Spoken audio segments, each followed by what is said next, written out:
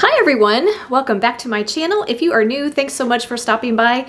Please hit the subscribe button and the bell so you'll be notified of future videos. So in my last video, we made never fail pie crust. I hope that that is on your to-do list to try. It's an easy pie crust to make. It's forgiving, it's wonderful to work with, and just really fantastic to have in your arsenal. We did that recipe because so many of you have contacted me and said that I need help with pie crust. It's something I find really difficult and nothing that ever works out for me. So hopefully you will give that recipe a try and it will be a success for you. I'm sure it will be. It's a great recipe. But in that video, I did a little teaser and told you that we were going to be using that pie crust to make an amazing cranberry apple pie. And I'm so excited to share this recipe with you. This pie, I found the recipe on the website for Lodge Cast Iron. If you've hung around my channel very much, you guys know I am a lover of Lodge Cast Iron. I like to pop on over to their website every now and then, check out their recipes. They have fantastic recipes over there, and I'll make sure to link their website for you so you can take a peek or get yourself some really nice cast iron for your kitchen. Anyway, they had a recipe there for apple cranberry pie, and as I was scrolling through the ingredients, they had some unusual ingredients in it, so I just had to try it, and I thought that the pie was just amazing. It would be fantastic for Thanksgiving or for Christmas. It just screams holiday. And of course, it has apples in it, it has cranberries, it has orange zest, which I thought was a little unusual, but amazingly delicious. The other ingredient that I thought was unusual is coarsely chopped pecans. Who knew, right? But they add delicious texture to the pie. And just the whole combination of all those flavors, apple, cranberry, the nuts, and the orange in the background was just phenomenal. So you guys are really gonna love this recipe.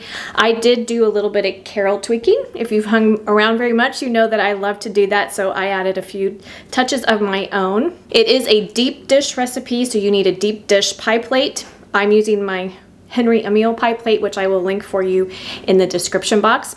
We're also going to be using some boiled cider in the recipe. If you're not familiar with boiled cider, I will leave an iCard here and a link to a video in the description box that talks all about boiled cider. If you've hung around my channel very much, you guys know that I love making boiled cider this time of year, and it is fantastic to use in any apple recipe. It just amps up that apple flavor, just really great. If you do not have boiled cider on hand, that's fine. You can use apple juice concentrate from the grocery store. No worries. So lots of great ingredients. We've already got our pie crust made, so we are good to go. I'm going to bring you in close and we're going to get started. Okay guys, here we go. Really easy stuff here. We're going to take 2 tablespoons of butter and put it in a nice big skillet. And you want this over about a medium heat. To that, we are going to add 1.5 cups of cranberries. We are going to take a cup of sugar and we're going to stir in 2 tablespoons of flour and 3 tablespoons of cornstarch. And we're going to stir that into our sugar. You could whisk it if you wanted to, but I find just mixing it with a spoon is fine. And we're gonna go ahead and we're gonna add that. We're gonna add some dried spices. I have 1 teaspoon of cinnamon, 1/2 teaspoon of nutmeg, and 1/4 teaspoon of allspice, but you can use whatever spices you like in your apple pie. I'm also gonna add the zest of 1 orange. I used a navel orange. It's gonna be about 2 teaspoons of orange zest. And then we need 1/4 cup of boiled cider. Yum, yum. I'm just going to give that a stir. And we're just going to cook this over a medium heat until our cranberries start to pop and our sugar dissolves. It will also start to thicken because we have our thickener in here as well. Okay, you can see that we've got some bubbling going on, and our cranberries, you can hear them, they've started to pop. We want our cranberries to soften a bit, and we want the sauce to start to thicken. Okay, once it starts bubbling and your cranberries are popped open and started to thicken, we're going to turn off the heat. We are going to add 2 teaspoons of vanilla extract. I'm using my homemade pure vanilla extract. 2 teaspoons of that. We're going to stir in 8 cups of thinly sliced apples. I'm using honeycrisp.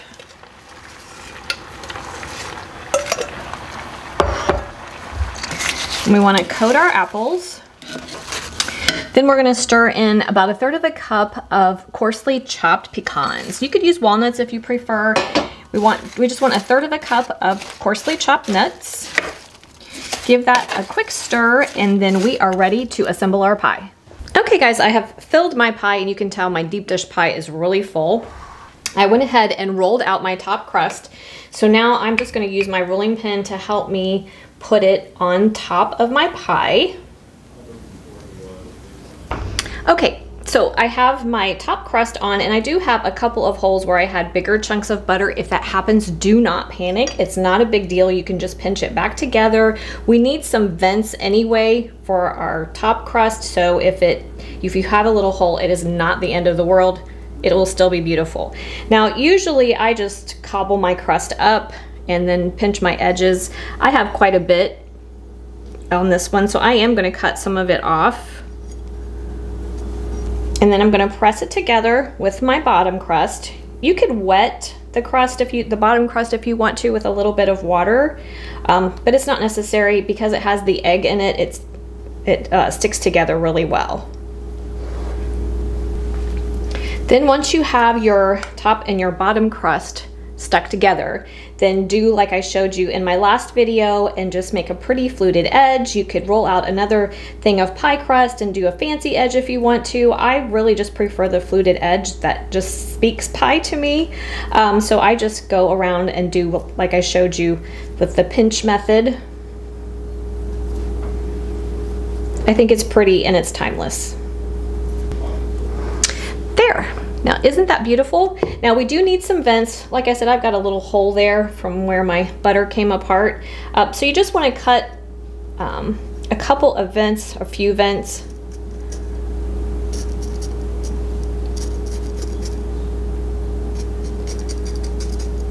I do 8, usually 6 or 8.